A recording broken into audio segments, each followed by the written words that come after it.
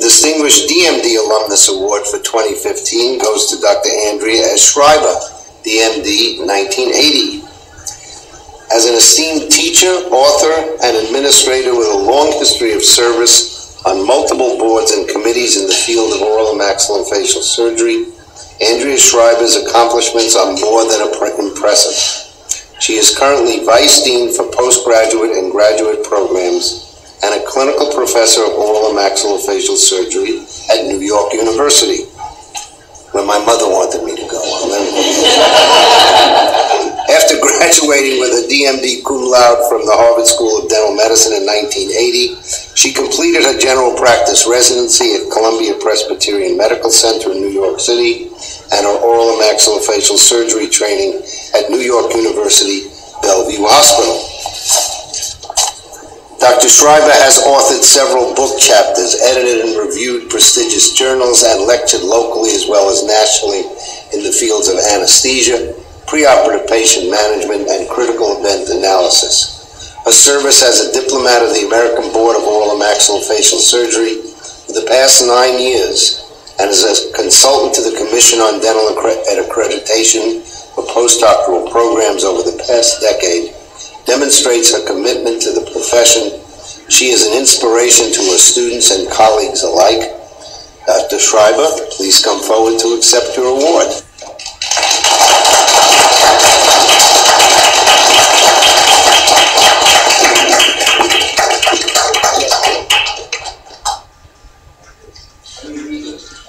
Harvard School of Dental Medicine, distinguished alumnus award. Andrea S. Schreiber, PhD, respected clinician, educator, and administrator, honored her school by inspiring students, guiding institutions with thoughtful dedication and beauty. Congratulations.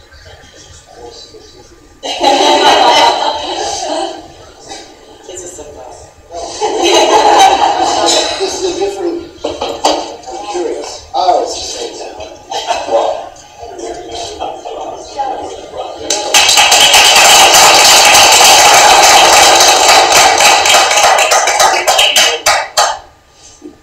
Thank you. Thank you, Dr. Donoff, and thank you, everyone, for being here. As you can imagine, a lot of thoughts ran through my mind when I heard about this award, and I'd like to share 2 of them. The first is somewhat mathematical. I graduated in 1980 with 16 amazing classmates. So the first thought that ran through my mind was whether or not everybody else already has 2 of these. And I see them looking at each other, trying to figure this out. But seriously, the second thought was this. Harvard tends to attract 2 different kinds of students. The kind that come here and never seem to leave, and case in point, and the kind who leave and never look back. And I'm not either one of those. Because basically, much like gum on the bottom of your shoe on a hot summer day, Harvard has continuously and repeatedly pulled me back. And whether it was in the friendships that I made or the mentors, such as Howard and John Kelly and too many more that are too numerous to mention, that I've kept for these 35 years, that's really hard to say, or the program directors who later trained me, or the chairs and the deans at Columbia and at NYU who saw fit to hire me, that all came out of Harvard. So for the last 35 years, I've been surrounded by what my husband has dubbed the Harvard Mafia, a not so clandestine organization that has tracked me my entire professional life. And for that, and for this, I'm very grateful.